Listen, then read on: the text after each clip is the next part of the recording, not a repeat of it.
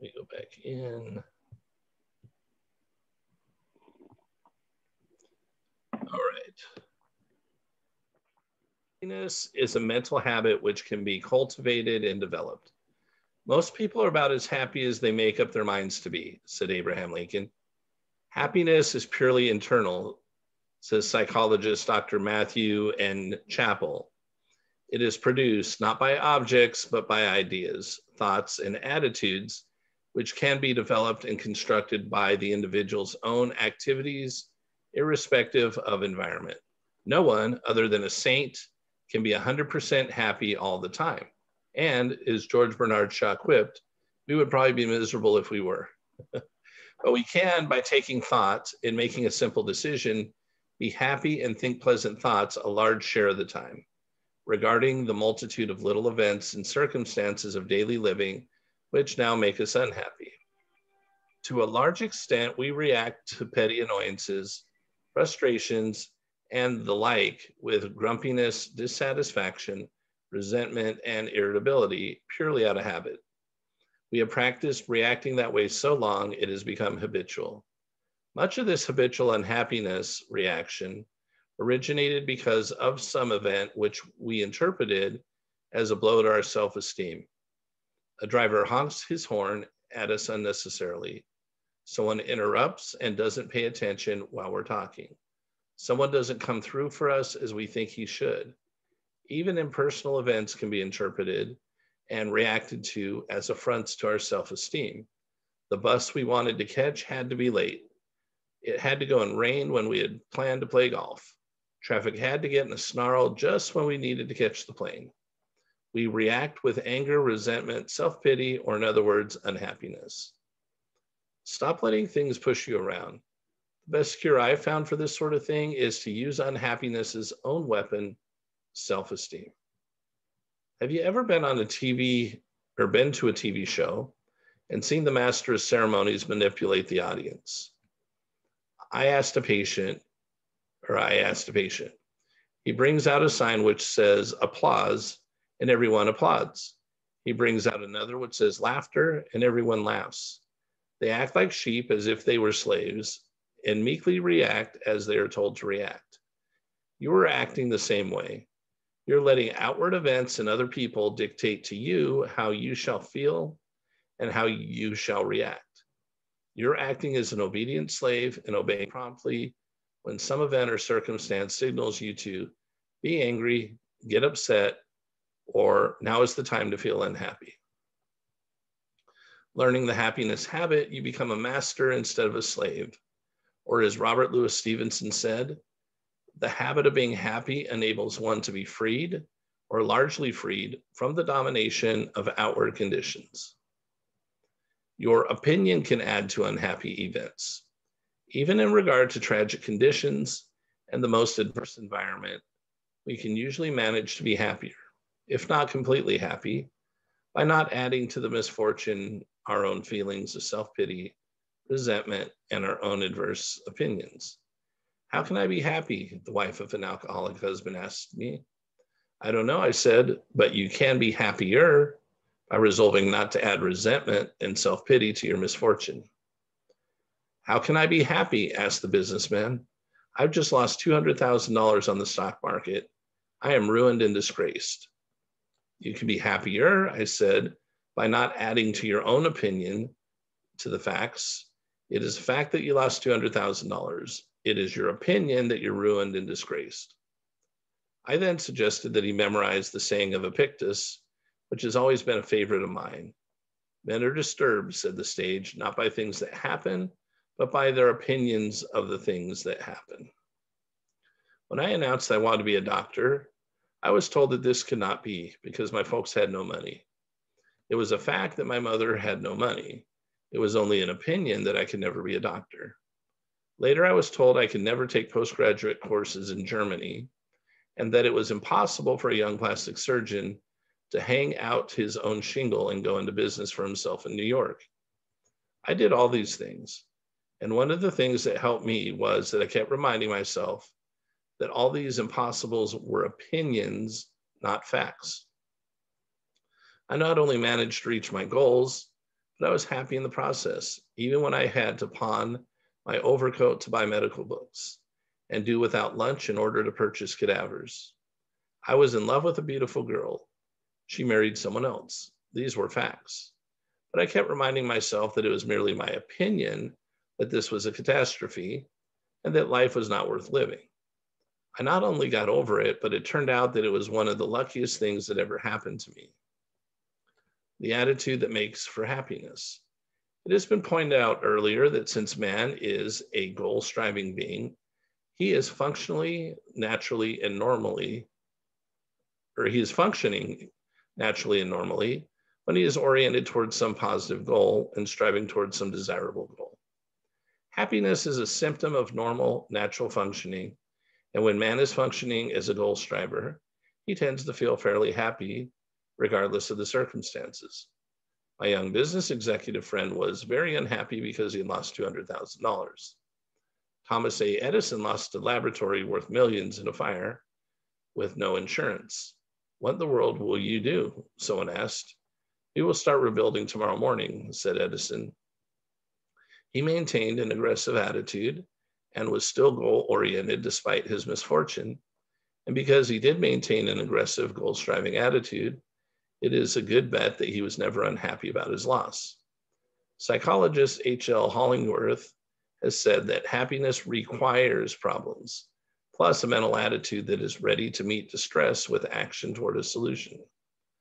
Much of what we call evil is due entirely to the way men take the phenomenon, said William James.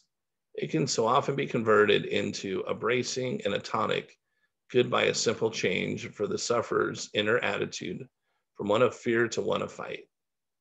Its sting can so often depart and turn into a relish when, after vainly seeking to shun it, we agree to face about and bear it cheerfully. That a man is simply bound in honor with reverence to many of the facts that seem at first to discern or disconcern his peace, to adopt this way of escape. Refuse to admit their badness, despise their power, ignore their presence, turn your attention the other way. And so far as you yourself are concerned, at any rate, though the facts may still exist, their evil character exists no longer, since you make them evil or good by your own thoughts about them. It is the ruling of your thoughts which proves to be your principal concern. Looking back on my own life, I can see that some of the happiest years were those when I was struggling through as a medical student and living from hand to mouth in my early days of practice. Many times I was hungry. I was cold and ill-clad. I worked hard, a minimum of about 12 hours a day. Many days I did not know from month to month where the money was going to come from to pay my rent. But I did have a goal. I had a consuming desire to reach it and a determined persistence which kept me working toward it. I related all this to the young business executive and suggested that the real cause of his unhappy feeling was not that he lost $200,000, but that he had lost his goal. He had lost his aggressive attitude and was yielding passively rather than reacting aggressively. Acquiring the habit of happiness. I must have been crazy, he told me later, to let you convince me that losing the money was not what was making me unhappy. But I'm awfully glad that you did. He stopped moaning about his misfortune, faced about, got himself another goal, and started working toward it. Within 5 years, he not only had more money than ever before in his life, but for the first time, he was in a business that he enjoyed. Practice exercise. Form the habit of reacting aggressively and positively towards threats and problems. Form the habit of keeping goal-oriented all the time, regardless of what happens. Do this by practicing a positive, aggressive attitude, both in actual everyday situations which come up and also in your imagination. See yourself in your imagination taking positive, intelligent action toward solving a problem or reaching a goal. See yourself reacting to threats, not by running away or evading them, but by meeting them, dealing with them, grappling with them in an aggressive and intelligent manner. Most people are brave only in the dangers to which they accustom themselves, either in imagination or practice, said Bulwer Lytton, the English novelist.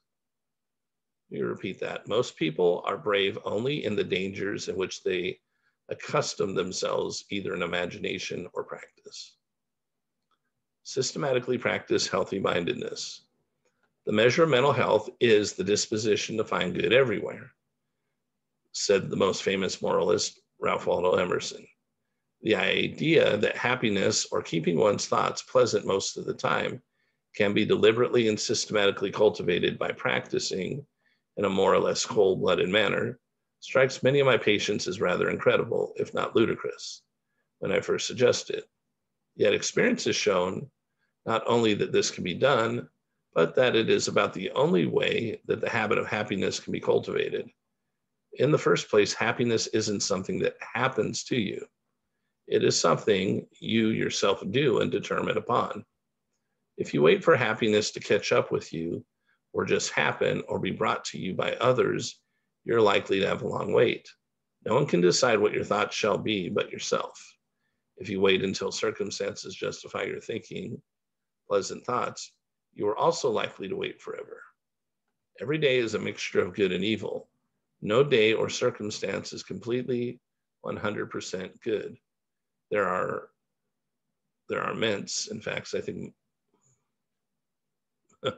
there are mints, okay, moments, and facts presented in the world and in our personal lives at all times, which justify either a pessimistic and grumpy outlook or an optimistic and happy outlook, depending upon our choice.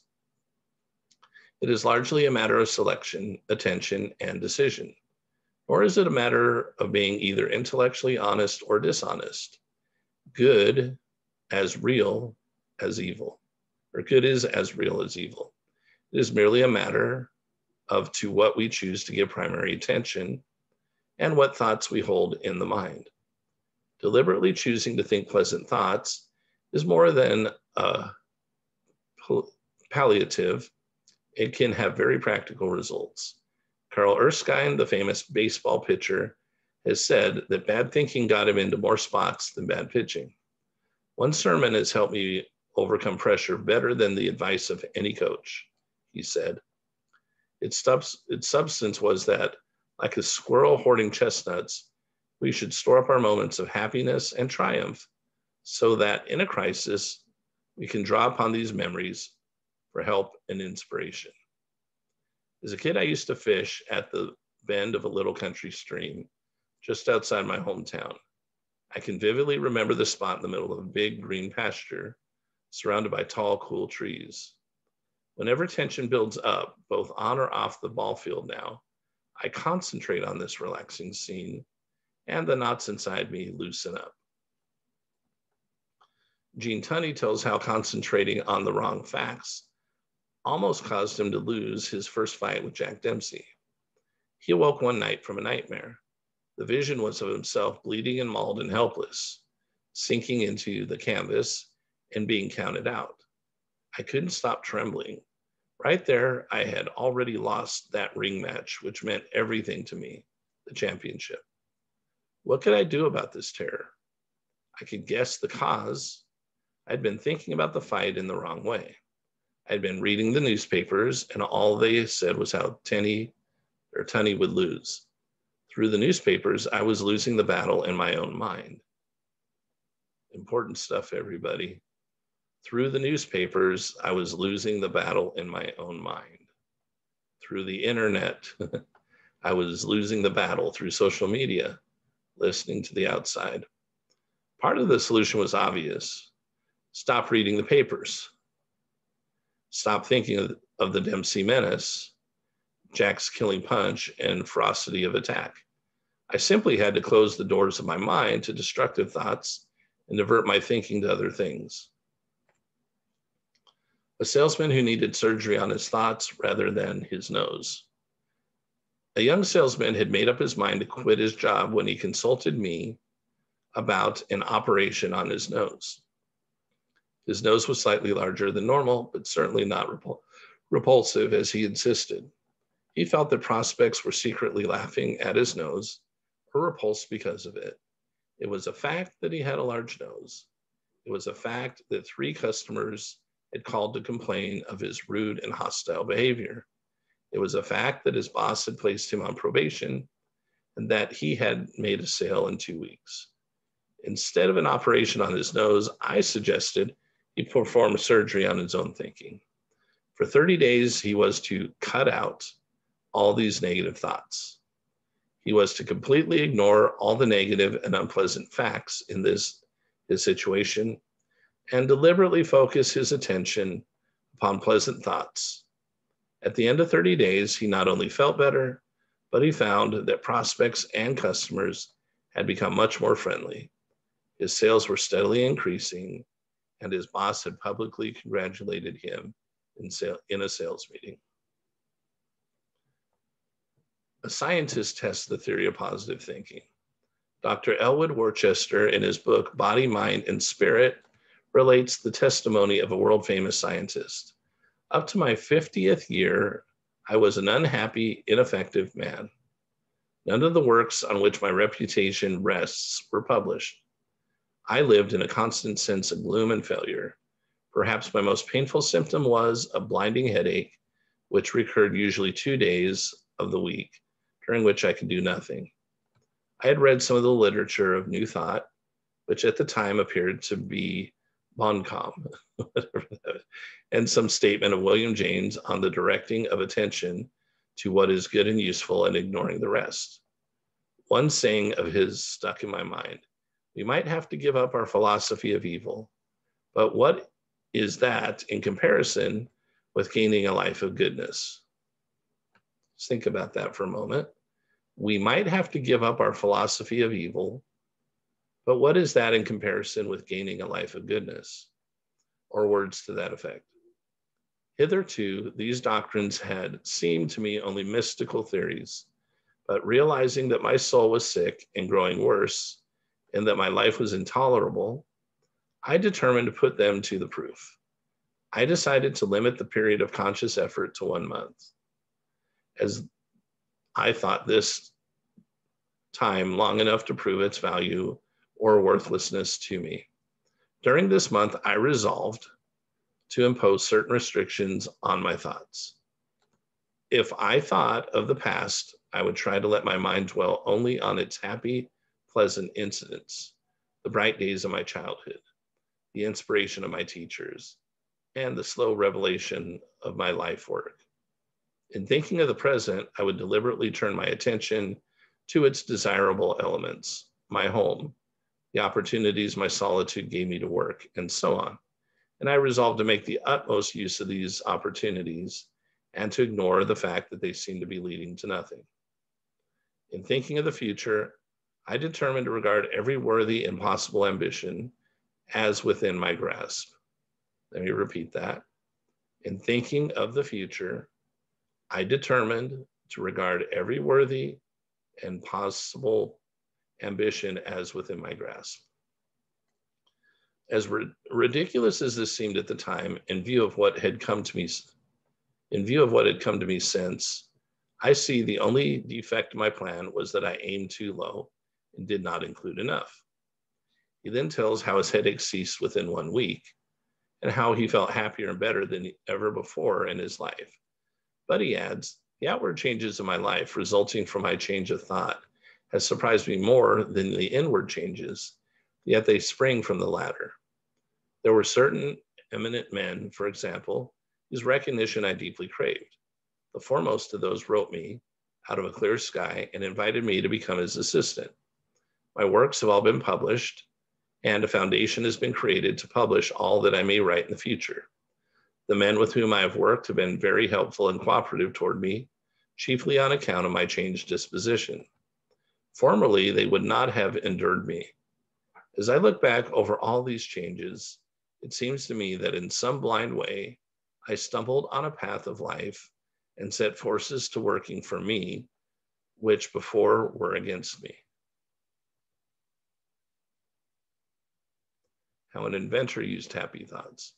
Professor Elmer Gates of the Smithsonian Institution was one of the most successful inventors this country has ever known, and a recognized genius.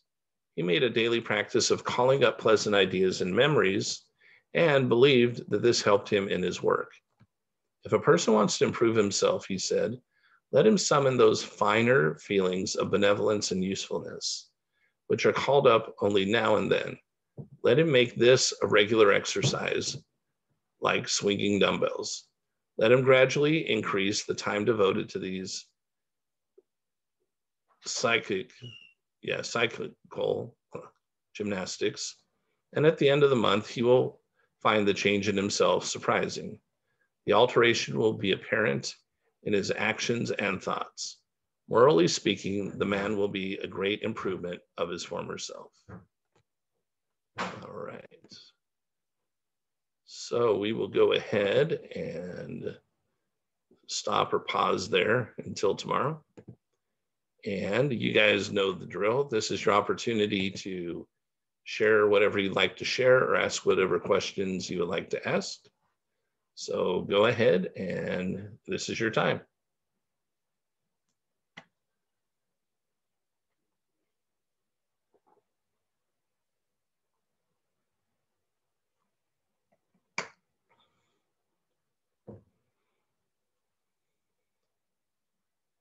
Anybody, anything to share, any questions to ask?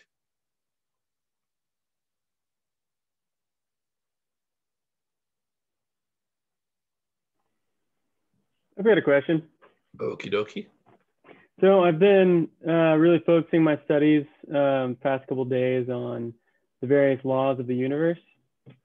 What are ways that we can implement those laws into our daily lives that you can think of? Like the law of transmutation and polarity, law of gender. I'm sure you're familiar. Yeah. Partly being aware that they're going on in the background is the big part of it. And then what I tend to do is if there's a thought that comes to me that I'm not heading in the direction I want to, or I feel stuck or anything towards the negative, then I try to use the positive side of it. You know, if I'm going to compare myself to somebody, I'm never comparing myself to somebody doing better than me, right? Because it doesn't make me look good. But I can always compare my situation to something that's worse, and then my situation looks better, right? So the biggest use of the laws, in my opinion, it's not like we physically go out and use the law. It gives us a reference or framework around which to use our thinking, because our thinking is actually doing all the work. All those laws that we're talking about, they're just going in the background. So by knowing that that's actually what's happening, it lets me calm down and chill out, and allows me to say, okay, my part is actually simple. It's maybe difficult, especially in the beginning, if I'm not programmed that way, because I got to get used to going, okay, it's my thinking that does 99%. My job is 99% thinking, 1% action. In a sense, not saying I don't take any actions, right? But if I look at it as God's working behind the scenes and has other people moving around and I don't even know what's happening, and that my purpose is to stay connected so that when he says, now's the time, I actually listen to him, right? When he says, okay, now's the time to pick up the phone. Now's the time to send the email. Now's the time to go to this networking thing. Now's the time, whatever it is, now's the time to go stand on your head for an hour on the corner. Whatever it is that I'm being asked to do, you know, I go about still having my day, but I want to stay connected so I know what I'm supposed to do. And the only way I'm truly going to know what I'm supposed to do is if I'm quiet enough in my mind and open enough in my mind and my heart that I'm willing to receive that, and not more importantly than just willing to receive it, I'm willing to act on it even if it's not what I want to hear. See, we get ourselves stuck because we're like, tell me, unless it's not something I want to hear from you.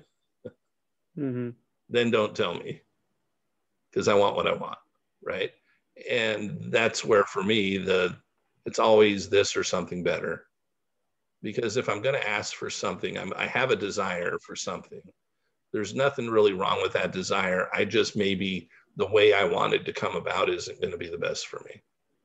And God knows there's a better way to deliver it, and maybe a better, I want this house and this one's actually got everything I wanted. Plus, I want to go this way with the work I do for my life. I'm thinking I'm involved with this, but God says, guess what? Your talent, skills, and abilities and your joy and happiness fit this better. But I'm not even aware that it does yet because I've never tried it. God says this, I want you to go this direction and try this out, and go, whoa, that actually does work out really well for me. Like, I took years, and my wife too was telling me, I took years to become the coach that I am. Not that it took years to become a coach. I took years to step into what I should have probably been doing a long time ago. I could have started this way back in probably, I learned it pretty well in 2006, well enough to have good results. And I felt in a lot of ways that I should, not that year or the year after, but 2 or 3 years later, I felt like I ought to do something like this.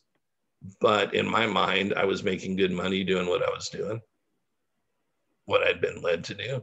And I didn't know what was possible with this. And so I based it upon money. I should have based it upon just listen to that guidance. And instead of having done this, as my profession for the last couple of years, I would have been doing it for the last 15 or 16 years already. Not that things like were always awful, because I didn't, but I could feel that it was like, this would have been so natural. It would have built up so much bigger. And who knows where I'd be, if I'd been doing this for 16 years already. Mm-hmm. I would probably be earning $10, $20 million a year, because I see what somebody like a Bob Proctor has done with it, or a Jack Canfield, or whoever. And it's highly possible. That wouldn't be my only reason for doing it, but that's the impact that would have happened by now.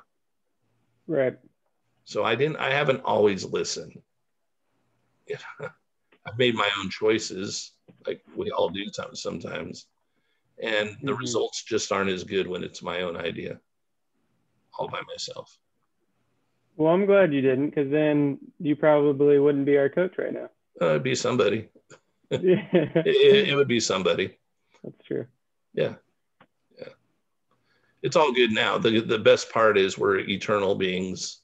When we recognize that we should do something, we always have that, it's not just karma, but the law of forgiveness. When we're able to forgive ourselves, God's going to forgive us nearly instantly. We just have to ask. And then us forgiving ourselves is usually what takes longer. Mm-hmm. It shouldn't, but it tends to be the part that takes longer. We beat ourselves up when God's not sitting around waiting to beat on us. He doesn't get any enjoyment from beating on us. Mm-hmm. It's not like, aha, I caught you. Let's go. Yeah. Okay, cool. Yeah, I appreciate it. Yeah, you're welcome. You're welcome. Hey, Kevin. Hi, Stephanie. So I've got a fun thing to share. Awesome. So in our calls last week, I was telling you, well, we went through our 300 list. Yeah. And on one of those things, if you recall, was the venture capitalist work. Uh-huh. Well, with everything still waiting on this job opportunity that we've been discussing, one of the folks I've been dealing with week to week, who's kind of been giving me the updates, when she found out things were delayed, she offered to introduce me to someone here in San Diego in my field of work. And it turns out that not only is he pretty high up, and I'm going to meet with him this Thursday, but he's also a venture capitalist. He works with angel investors. Awesome. And he's a mentor. And I was like, wow, Kine, you hit it right on the head. That's awesome. You know what? And if you left already, you wouldn't be meeting this guy. Yeah, I wouldn't have been gone, but yes. I think it was just being open, like you said, that things are going to be coming in some path. It's probably not the path that you think. Right. Yeah. Right. Stay open to all the channels. Yep. Yep. Pretend like we are cable, and instead of what TV was like 40 years ago when we were little kids and we got 7 channels to choose from. Right. So I just thought that was fun, and I was enjoying that little connection this weekend. Awesome. That's awesome. Thank you. Anybody else? Yes, no, maybe so. Hello, Kevin. It's Takira. How are you? Hey, terrific. How are you, Takira? I'm pretty good. Thank you so much for asking. I guess this kind of hit the nail on the head because I had this revelation today that within my business, all weekend I kind of was stressing over it, hammering, and something to me said, listen, if this isn't the avenue that God wants you to take, you can always go back into the classroom. I would always be able to do what I love, but that's not what I want. I want to be an entrepreneur and I'm going to pursue this. But I put myself on a deadline. I don't know if this is right, but I said, by September 1st, I'm in the process of getting the paperwork with the state. So it's a time thing. You have to wait for the background checks and the criminal charges. And, for kids, you had to be very particular. Yeah. So I've been sitting back waiting. I ordered my family, my first aid kit, all the legwork in the process. But then this weekend I was just stressing out, because people are rushing me. Well, when are you gonna open? When are you gonna open? And I'm just like, God, if you say don't open or it doesn't work out when I do open, maybe there's another path. Am I being too forthcoming and giving up, so to speak? Because I kind of feel better now that I know, hey, I have an option. Even though I want this path to work with my own business at home. I don't want it to be for naught. I don't want to put all this work in. So I don't know how to feel. Okay. I'm going to shut my camera off for a second just so I can hear you a little better, just because you broke up a little bit. But I think I got everything I needed for this. A thought that's come to me too is you've been a school teacher, right? What's if you're willing to share, right? What's the most money you made in a year? 45, 50,000. Okay. What topics are you, and I know, what ages have you taught in the past? My niche is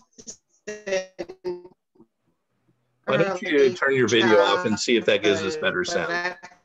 Up until 5th grade.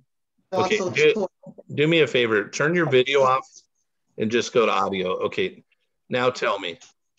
Okay. I can hear you a lot better. Okay, good. My niche is really early childhood, but I've taught up until 6th grade. And I've also taught a foreign exchange group of students, and they were high schoolers from different countries. So okay. I can go from birth to 18 years old.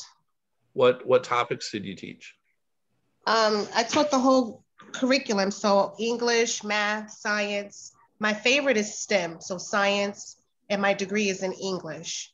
But as a teacher, of a preschool class, you basically run the day with your own curriculum. So you teach the whole thing.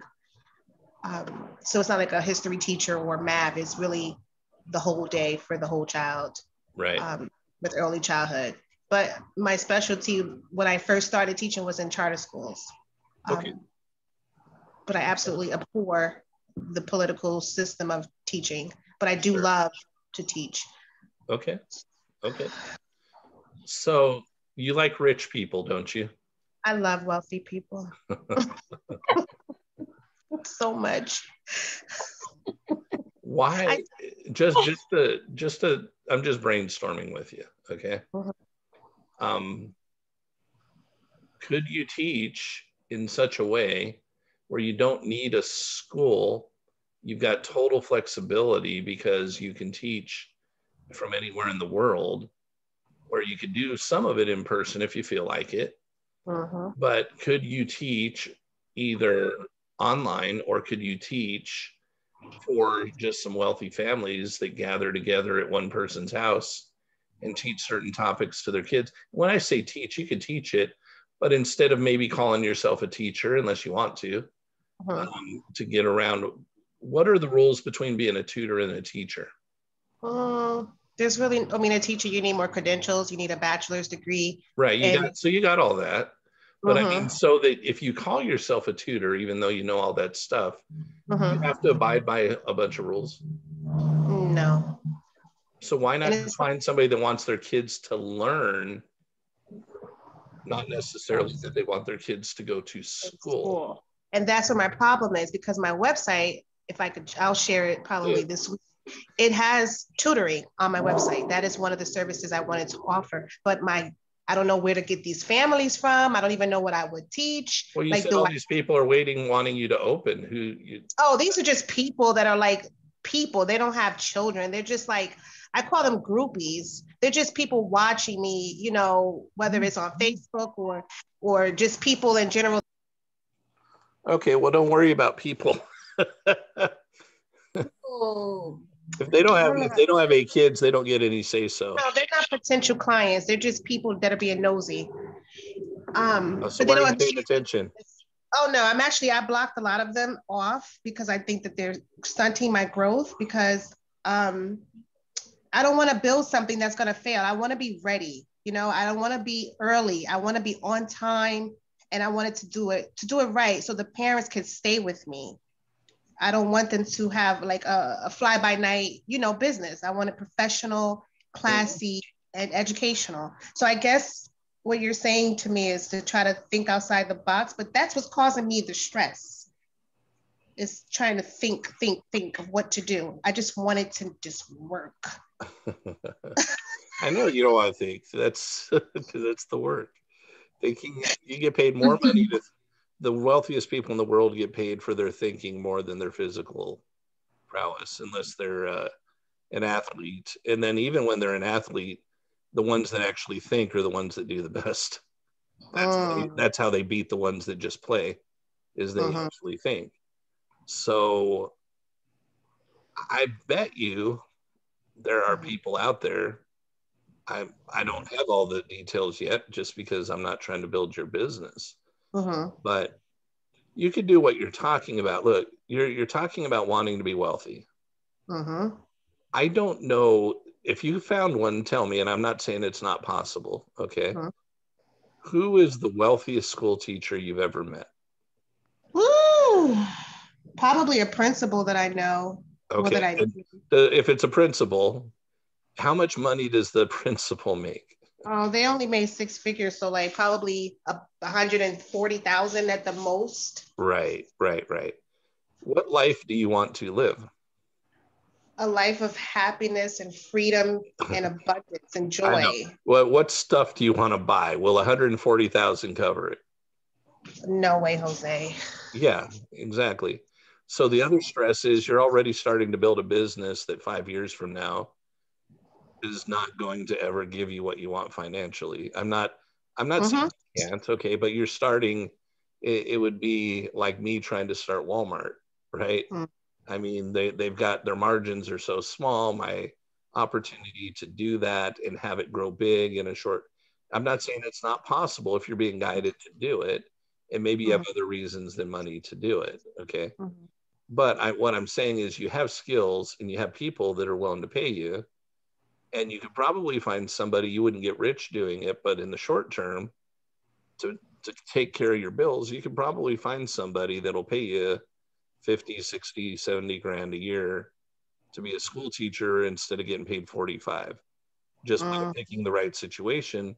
But what you want more is freedom and flexibility so that you can start some other type of business or attract somebody, I suppose. I mean, I'm not saying you can't do it. It's possible. Shoot, I've read where it's happened, where people will attract the money through a spouse or whatever, right? The significant other. However, I just stay focused on the lifestyle you want to live. But part of your frustration, again, is you know as well as I do that what you want to do for work and the amount of money it'll bring you, it's not in teaching for a school. Right. You could create something that involves teaching that is unique, that would turn into something much bigger and whatnot.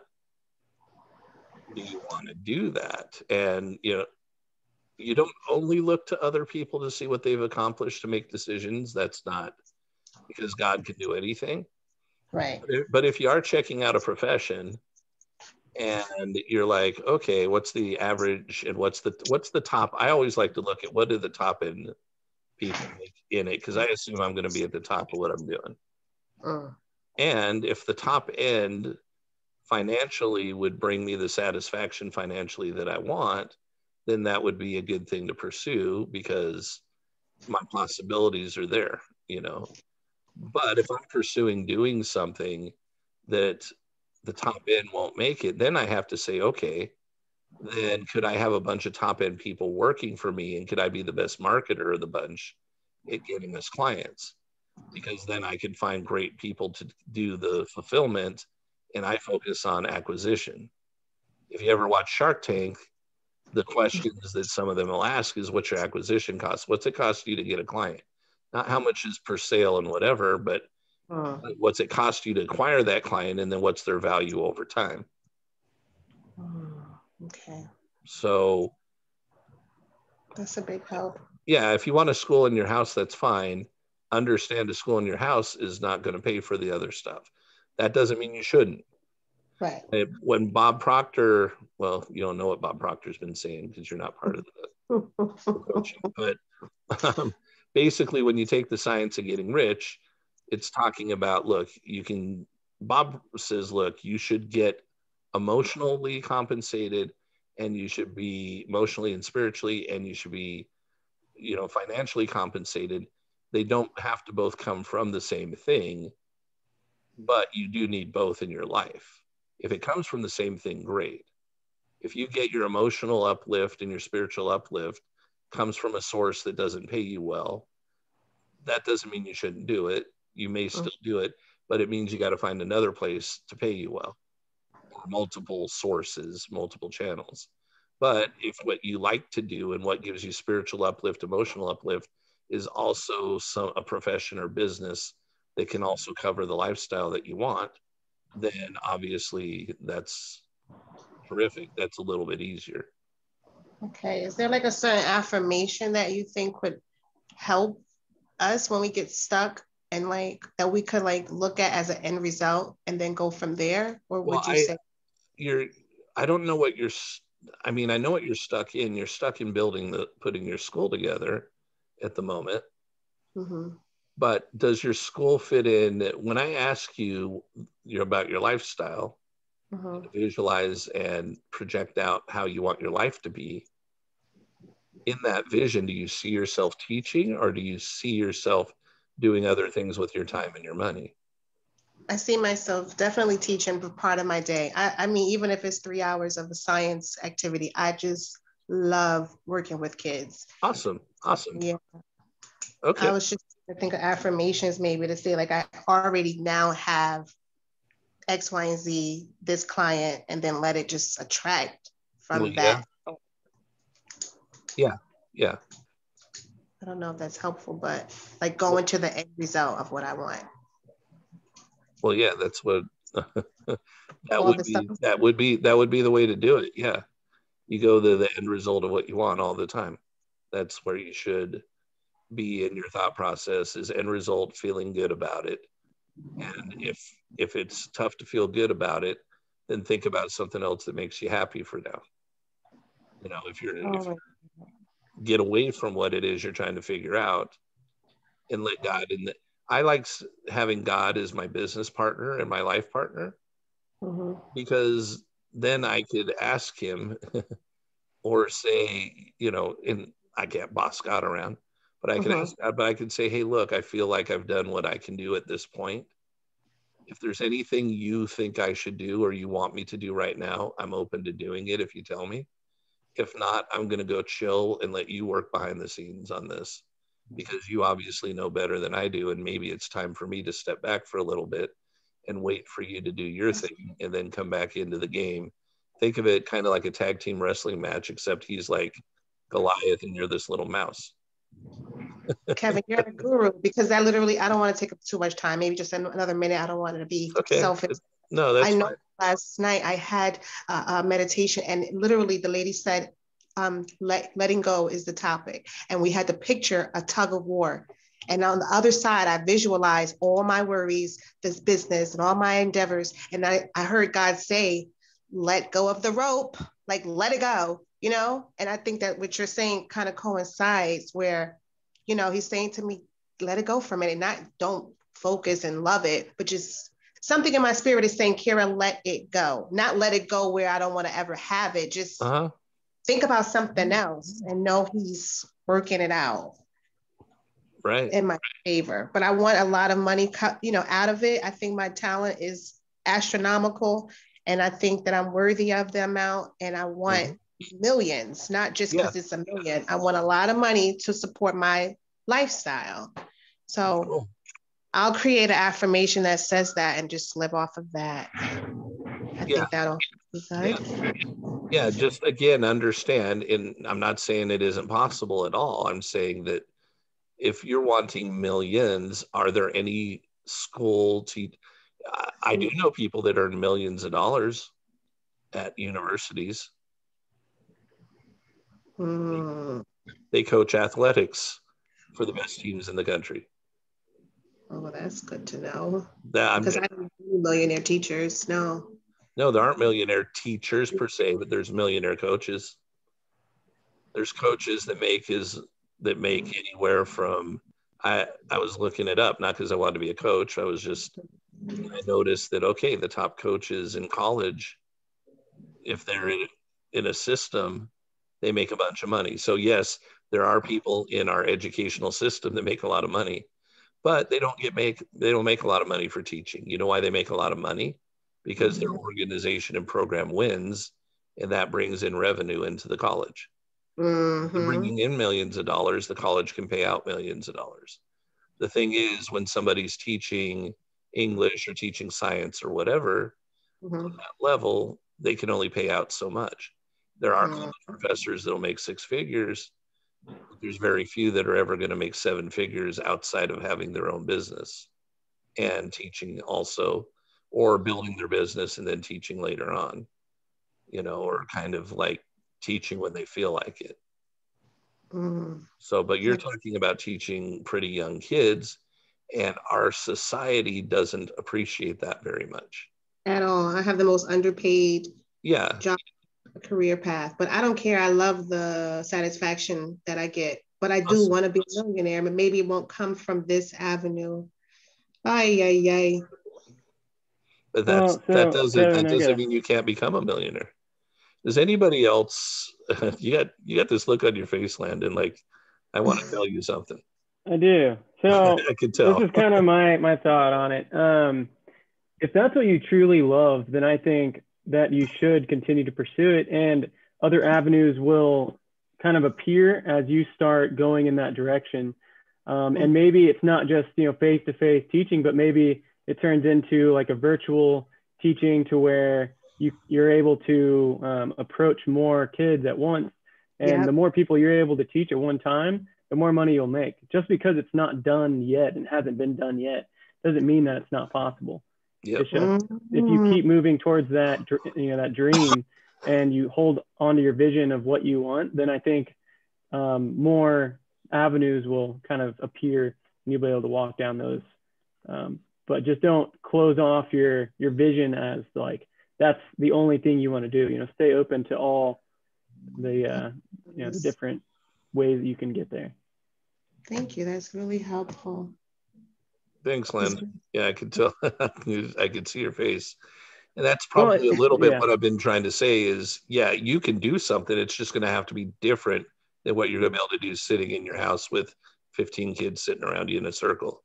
If you're going to become a millionaire that way, then you're going to have to go find the sheik of whatever, probably has billions of dollars, and says, I'll pay you to teach my kids $150,000 a kid, and I got a dozen of them. Versus what Landon said, creating a system to teach a lot of people, and create a different type of a school that you get compensated correctly for, where everybody who teaches gets compensated correctly for. Okay. I wrote that down as an affirmation, that I now teach a lot of people internationally and with great compensation. Cool. That's my affirmation. That feels good. It feels better than the way I came on the call, so cool. I'm happy. Thank you, guys. What you got? Kira, what kept popping up in my head the whole time was, I don't, maybe you've already looked at it, but Montessori schools. Montessori. My cousin is teaching in one in Switzerland. I have a friend that teaches one in Texas. There's a lot more flexibility and a lot better pay if it's something to get you on the path of where you want to go. I just thought I'd bring it up.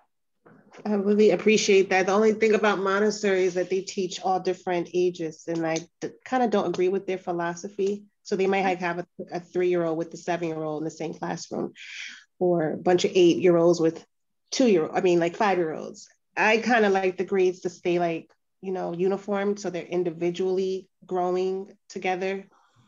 It's more work, but it's a good opportunity with Montessori because they do get a lot more money than private schools. But that is an option, so I do appreciate that. Yep. Thank you. There's also the homeschooling angle to this. Yep. Yeah, but I'm like, where are the kids? Where are the clients? I need them knocking at my door. Well, that is something you have to build into. I actually tried to talk my sister into doing something like that because she homeschooled all her kids. In California, I don't know how it is in the rest of the country or if it's still that way here. When you homeschool, you still are under the guidance of a bona fide teacher.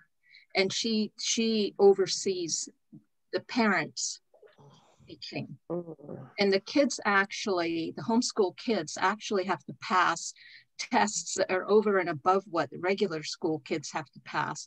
And I think the purpose of that was that they really kind of don't want them to pass because they lose money. The state loses funding. So they make it harder on the homeschool kids. But there's a teacher that oversees the parents and helps them and with the curriculum and everything. That might be an angle for you since you've got so much experience with all the grades. Oh yeah. That is I good think one. that would be kind of rewarding too. I hope, because I've been feeling stuck. With what's going on in the schools, I think a lot of people are going to be pulling their kids out of school. Right, with this COVID and everything.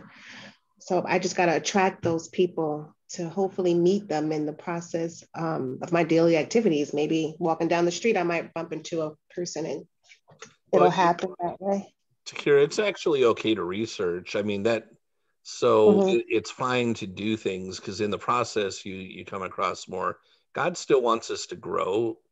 So there are things that we can do, and the research is never really a wasted thing. And if you're and ask God, hey, if I'm going in the wrong direction, pull me out, put me in the right direction. For now, I'm going to look into whatever it is you're going to look into. The other thing you could do going along, you could kind of take a little bit of what everybody said, and why not create? And you could do it online. One of the things that homeschoolers, families usually kind of struggle with a little bit is, what do I utilize for some form of curriculum? And there's different methodologies out there, but what you could do is create something, the homeschoolers university, meaning it's a place where the parents come to learn how to teach their kids. And if the parents are too busy, they can plug them into your class for X dollars per class, or X dollars per week, or X dollars per month. So some of the parents will start out doing it, and then they may go get a job. They may decide that they're good at teaching 2 subjects, but the third one they're not so good at. And you make yourself a support system to where you train parents or you teach the classes the parents don't want to. And here, that kind of like what I just did, I'm here for math at this time, and I'm here for this at this time. Because you can always do recorded stuff, but you don't have the Q&A side of it. With what we're doing right here, you got the Q&A side of it. So now you become a lot more mobile and unlimited in what you could do.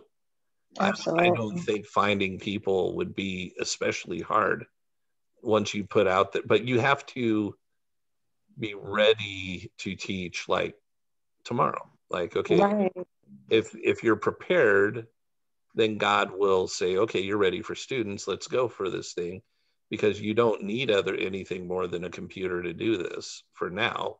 and you could start getting paid. Right.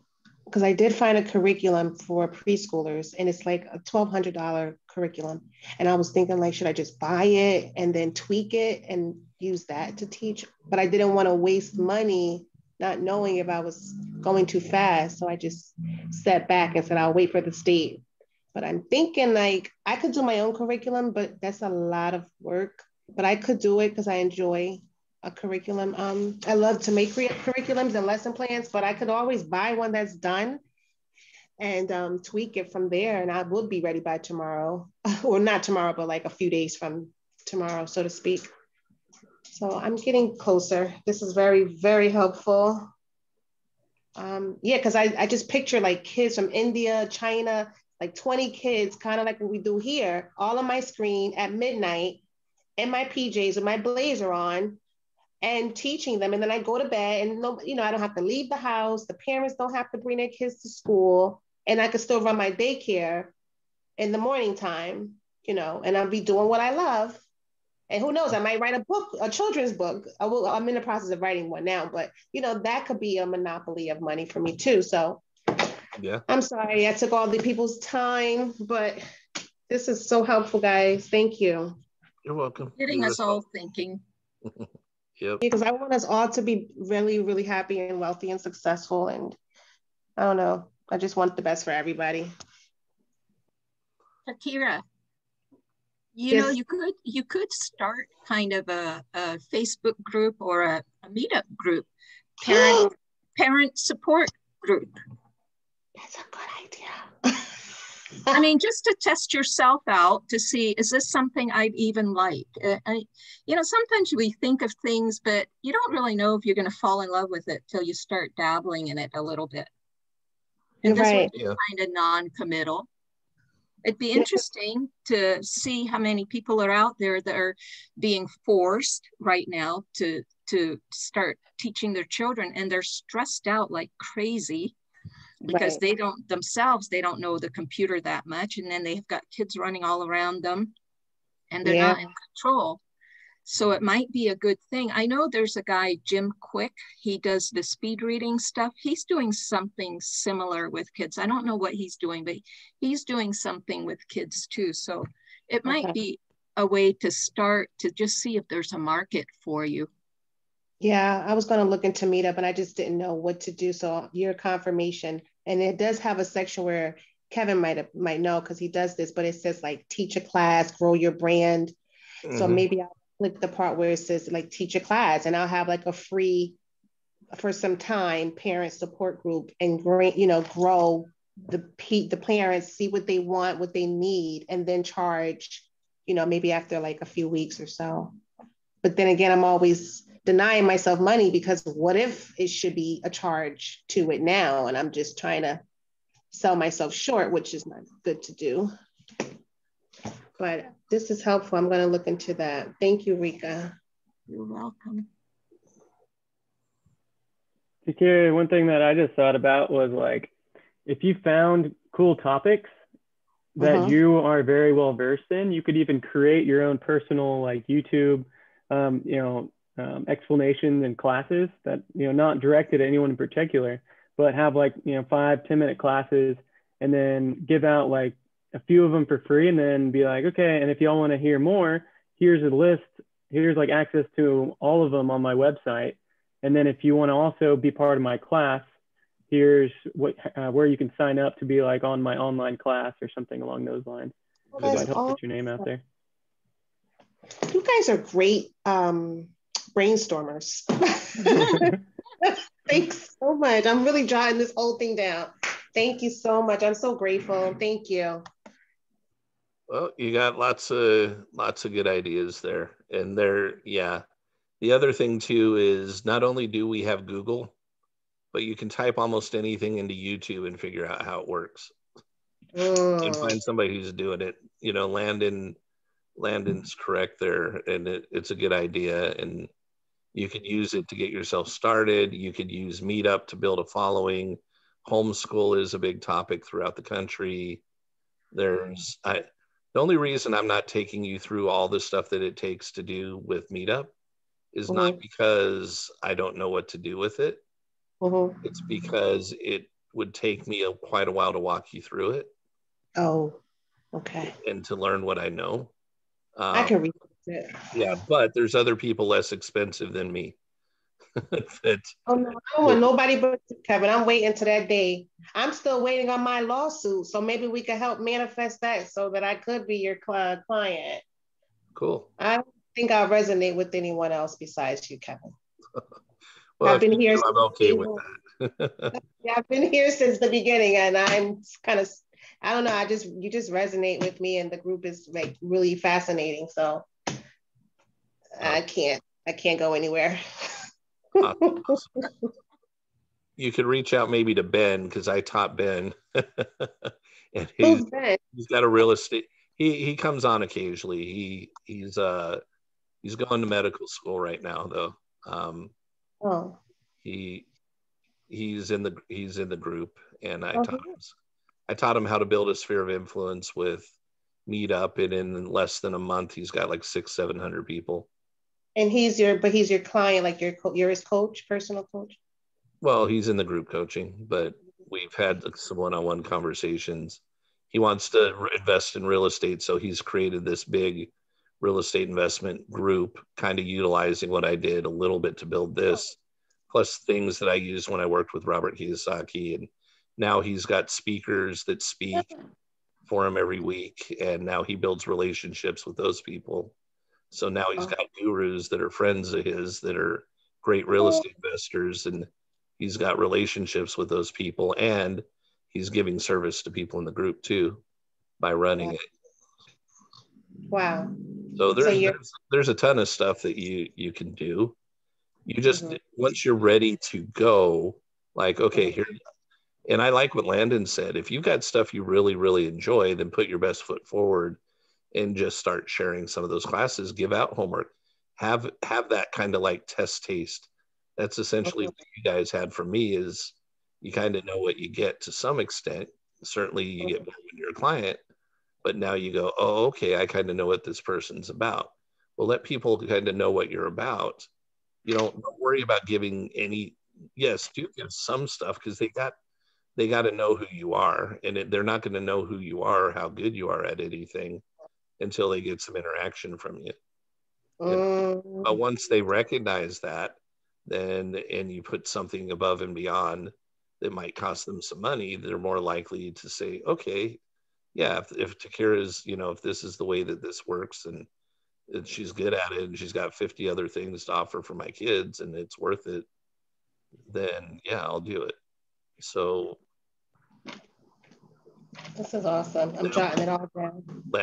I like, by the way, all these ideas were good. I'm not knocking anybody's, but I like that idea of what Landon said. Take some stuff that you're really good at, that other people be like, wow, she knows, not just she knows her stuff, but like, if you're really good at it and you like it, then you're passionate. So you come across as exciting and fun, and now the kids will enjoy you. If you're just teaching stuff because the school system says teach it, you won't enjoy it so much, and then that's going to come across.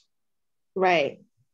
Oh, I like just like fun stuff. I like to see the kids, get excited. So like erupting a volcano, or making slime, or something that makes noise, and the kids just get to see it, like, come before their eyes. Stuff that's very interactive, and it makes me light up. So I got to go in my teacher bag and, try to think about what stuff I was successful at over the years, and then just do a 5-minute tutorial on it. Or even cooking, like home economics. I'm big on, those type of things that they don't teach in the school system. It's more so, just like math, your boring science and all that, but, home-based things that they'll need for later, or gardening, things like that, or how to keep an autistic child, sane or calm, or ADHD students. So I got a lot of research to do, but I'll put it together and try to pretend that tomorrow it needs to be done. That's what I'll try to tell myself. Yeah, don't stress yourself out about it. Have fun with it. And I could see you very easily creating a character out of yourself. You think so? You got Bill Nye the Science Guy. You got who can you become? That's a good one. Seriously, because that's what'll get, that's the reputation, right? Give And yourself he's probably a millionaire. Yeah. Give yourself a persona. Hmm. You know, give yourself a persona that the kids or parents will love, that they recognize you for. Okay. Okay. The teaching girl, yeah, the teaching girl. There's, yeah. You know, kids are into their heroes, right? I'm gonna think of something. It'll come to me. You guys are awesome.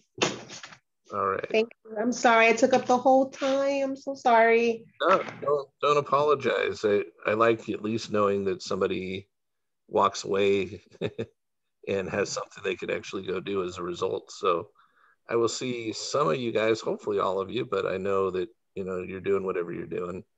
Hopefully I'll see most of you guys though in about 45 minutes or so. Thank you, Kevin. Thanks, everyone. You're welcome. Bye-bye. Thank you, Kevin. You're welcome. Thanks, Kevin. Bye-bye.